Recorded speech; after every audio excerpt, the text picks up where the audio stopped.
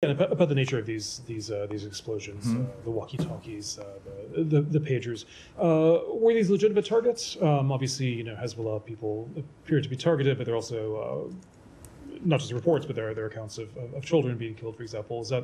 Is this a legitimate form of warfare? So, without commenting on these specific incidents, because we are still gathering information, as a general principle, we do believe it is an appropriate practice for any country to defend itself by fighting terrorist organizations and terrorists that attack and are committed to attacking that country. But of course, civilians are never a legitimate target in any type of military or other operation. If Israel invades Lebanon, will the U.S. continue to stand by Israel? I am not going to deal with any type of hypotheticals of that nature. Obviously, we support Israel's right to defend itself, but we do not want to see a further escalation of the conflict. I'm not going to deal with any hypothetical scenarios that may or hopefully will not occur. It's well within the realm of possibility. I mean, will the U.S. get involved and continue to back Israel?